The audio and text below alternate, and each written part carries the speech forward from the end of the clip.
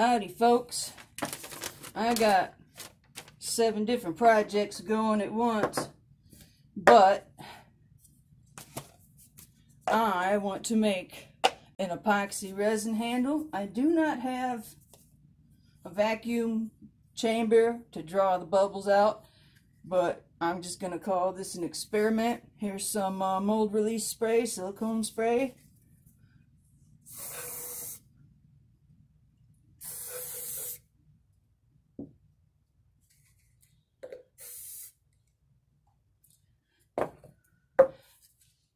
And here are some walnuts, jack pine, unopened jack pine cones, a touch of moss. This is an experiment.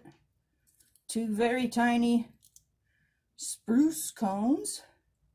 It's another jack pine cone unopened, another squirrel eaten black walnut shell. And here is this appears to be Austrian pine cone, and some chips of fatwood.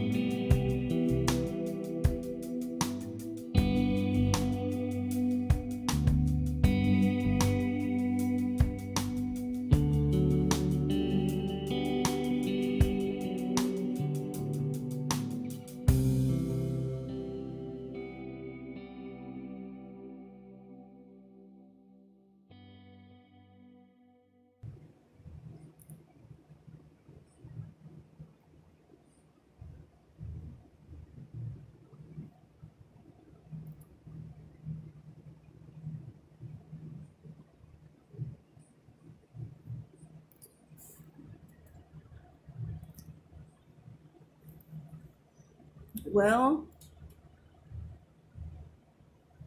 I still got tool marks, but I'm really happy. I can't wait to finish this. I'm going to put a coat of epoxy over this. I don't have any buffing compound yet, but I've ordered some.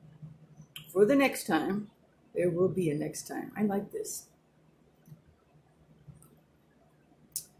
I call it forest litter. Yeah, got some bad tool marks in there, man. I'm learning, getting the feel of it.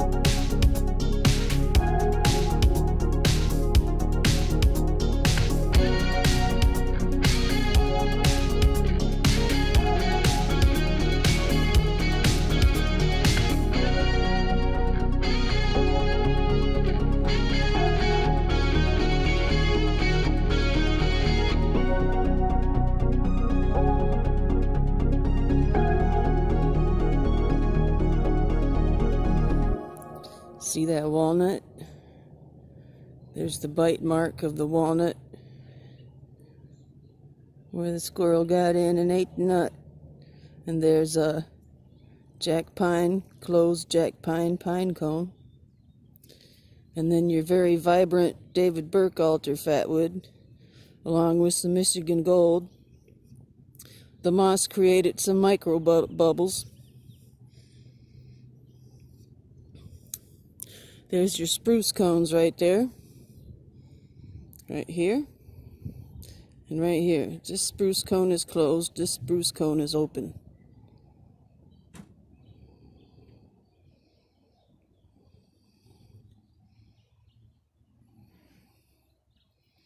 And of course, the ends are pretty cool.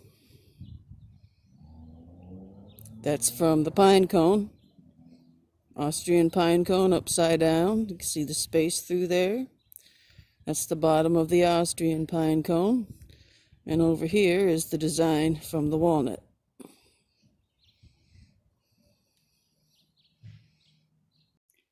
It's time to fire it up. Let's pick out a striker. Got an itty bitty striker. Got an Austrian pine super striker 3/8. Couple more strikers, and there's a ferro rod set for Tommy Reddit. Striker, ferro rod. I'm gonna choose this one.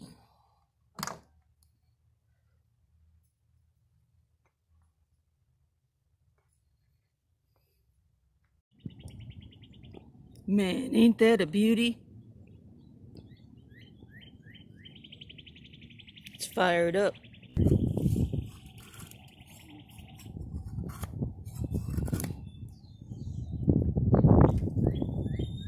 We can keep it from blowing away.